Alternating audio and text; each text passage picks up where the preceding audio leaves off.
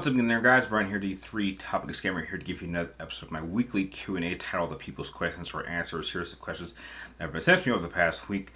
This episode was relatively basic. However, we did get quite a number of interesting questions, so this is probably going to be one of the more extensive episodes I've done in some time.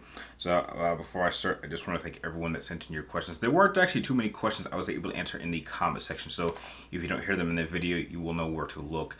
And like always, if you do happen to enjoy this video by the end, please do not forget to like, share, and subscribe to keep track of me and my future videos, as well as to help increase the numbers of subscribers for my channel. So, starting off with the first question, a very thought-provoking question coming from Zach Tarf. And you want to know, so, do I think they could do a Mass Effect movie? They did one already with Paragon Lost, so it could work with the right director. Okay, here's the problem, Zach Tarf. It ain't even about director. I think you're talking about could they do a live-action one? And the answer is no. And it comes down to simply one thing. Money. You need a budget. At minimum, to do a proper Mass Effect movie, you are looking at a minimum, $200 million. Plus, probably tacking another $50 million because most people don't even know what Mass Effect is outside the gaming community. So, picture this. You have to go to a studio. Doesn't matter which one. You need to say, hey, I want to make a video game based movie. That's strike one because video game based movies have a bad reputation. Second, on a franchise that most people do not know, that's strike two, which means that, heck, just to get the word out, we have to add in another, say, 40, 50 million to promote the film. And on top of that, I'm asking for a minimum of $200 million to do it properly. So you're asking for a Star Wars quality film, because that's, when you really think of Mass Effect, and what it's compared to, it is directly compared to Star Wars. So you are asking for a studio to put in a Star Wars budget, plus a Star Wars amount of promotion for a franchise that hardly anyone knows outside the gaming community. That is never going to work. It doesn't even matter if you had a good director or a good writer or a good crew or a good production crew. It simply comes down to budget. And I'm sorry, it's never going to happen. Do you know what the biggest budget for a video game based movie was? It just so happens to be World of Warcraft that came out in 2016. And we all saw how that turned out. That is the most amount of money that anyone has spent on a popular franchise like Warcraft, and that was your result. So, yeah, it's probably very unlikely that we will ever get a live-action Mass Effect movie done properly. So, that is why I personally do not believe that a Mass Effect movie, in the way that you're describing it, can be done. It simply comes down to money. Next question comes from Cinevic. You want to know, would I like to see a sequel to Metal Gear Rising, and do you think there's still a story to be told?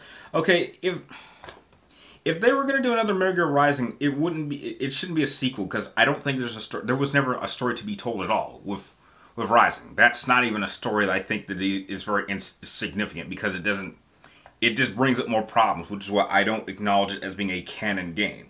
If anything, if they were going to do another Rising game in that sense, I think the only story that should be told was the story that was supposed to be told, and that was basically to explain how Raiden saved Sonny from the Patriots. That was the original plot for what Metal Gear Rising was going to be, but for whatever reason they decided to move it ahead of Metal Gear Solid 4, and therefore kind of ruin everything that Metal Gear 4 kind of ended on. Which is, again, why I don't acknowledge it as a canon story. It's more of like a what-if scenario. But yeah, if by any sort of miracle chance we did get a Metal Gear Rising game, another one, that's the story I would like it to focus on, because that's what it was supposed to be in the first place. Next question comes from the only new person, so welcome. Your name is Trevor Strickland. Strickland. What is that last name? I've heard that someplace. Oh, Mr. Strickland from Back to the Future. Are you related? I'm curious. But you want to know, who would you consider to be the worst sword fighter in Final Fantasy and why? I can't really consider anyone to be the worst because, I mean, I mean, put it this way. Almost every character from Final Fantasies 1 to 6 can use swords, so you don't even get to see what their swordsmanship is. And then when you look at Cloud during the events of Final Fantasy 7, he's more of just like a diet version of Zack Fair. And we've all seen how he, and you know, when you take into account that, you know, he fought against and alongside Sephiroth, and then you go to 8, and there's only 2 sword wielders in that game, and then 9 is completely forgettable. 10, there's only 2 people who use swords in that game, and that's Tidus and Auron. I don't really remember anything about 11. 12 is the same way. Everyone can use a sword.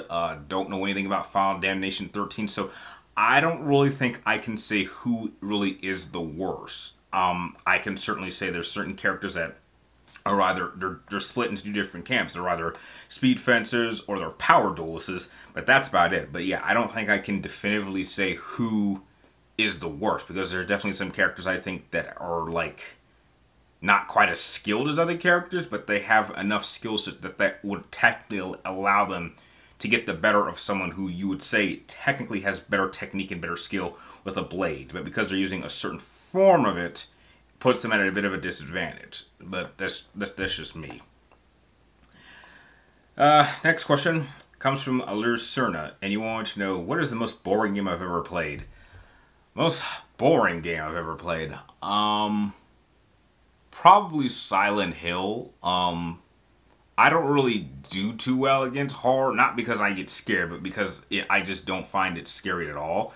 And I just found the Silent Hill games, especially the first 2 that I tried, I just thought they were just so boring. I mean, look, I don't mind a little bit of horror, but you gotta add in a little bit of action. I think that's why games like Resident Evil's like 4, 5, and 6, well, mainly just 4, and something like Dead Space work more for me, because it's kind of a balance between horror and a bit of action without one kind of overriding the other. I mean, that's kind of why, you know, something like Alien is like my favorite entry in the franchise, because, you know, in the first Alien, you're only dealing with one, and you're dealing with a bunch of truck drivers who don't really know how to fight back. But I think what's scarier is if you go into a situation with confidence and that proves to not be enough to help you through the situation. That is something I find truly scary. But in terms of Silent Hill, it just felt like a slow grind and boring game. I mean, I knew there were jump scares and you were going to see weird looking things, but at no point did I ever get scared of anything. So yeah, I would probably say Silent Hill 1 or 2. I think that's probably the most boring game I've ever played. Next question comes from Knighted Slayer 666. You want to know, what is the hardest boss fight out of all the Assassin's Creed games, and why? Oh, with the whys. The whys always help questions get into the video. I don't know. Maybe one of the, one of the mythic beasts in, I guess, Odyssey. I mean, you fight a lot of, Greek mythology creatures. I guess one of them would be hard, I guess. I mean, fighting the Minotaur or fighting Cerberus. I mean, I didn't play the DLCs for those games, so I don't know if I'm missing anybody, but I just off the top of my head, those are the ones I guess were the toughest, for me at least. Okay, guys, I apologize if the whole video suddenly looks a lot brighter and a little bit different, but my camera's battery actually died before I got into the last question, so there we have it. So let's continue on with the last question of the episode, and it actually comes from the Batman of Neo Gotham. And your question, I was kind of uncomfortable about, because I didn't really like the question itself, but because I thought it was a little bit disrespectful, but I'll get into it. But basically what you wanted to know was, which of the 7 forms of lightsaber combat would I consider to be the most useless in terms of a real-life situation? Now, using the term useless is wrong, because none of them are useless. Each of them was designed specifically as a reaction to learned lessons that the prior forms did not answer. Problems.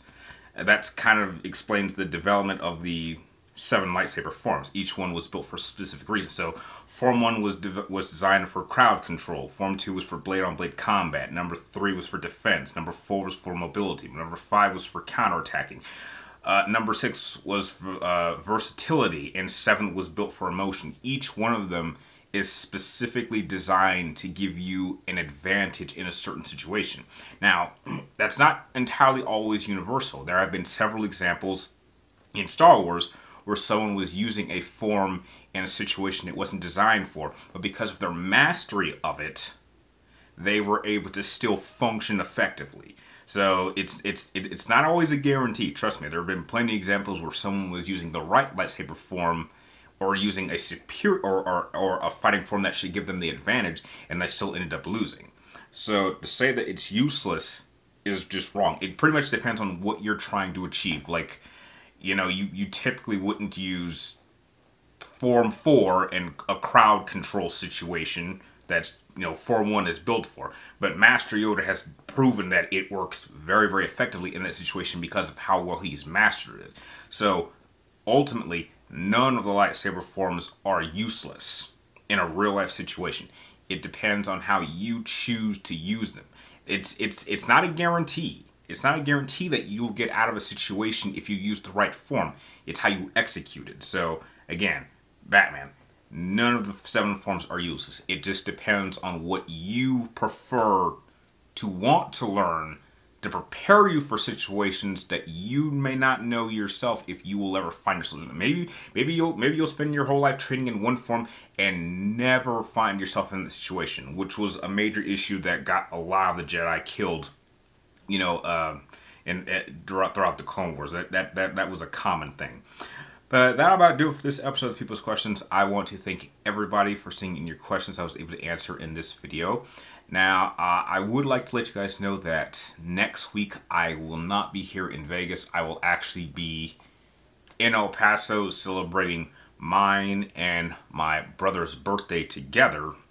So when I start filming this episode next Thursday, it'll actually be my birthday. His birthday will have been the day before. So to give you guys a little bit of a twist, I would actually like for you guys sending questions for him to answer. I think that would be relatively fun. That way we can kind of mix things up. Maybe you want to ask him some questions about me, or ask him some questions about him. That way you guys can get to know him a little bit more. So make sure to send all your questions in, and make sure they get to me before Thursday, which will be my birthday, before we start filming the next episode. Because again, I will be in El Paso. And like always, I want to thank you guys for watching. You're awesome, and I will see you guys next week.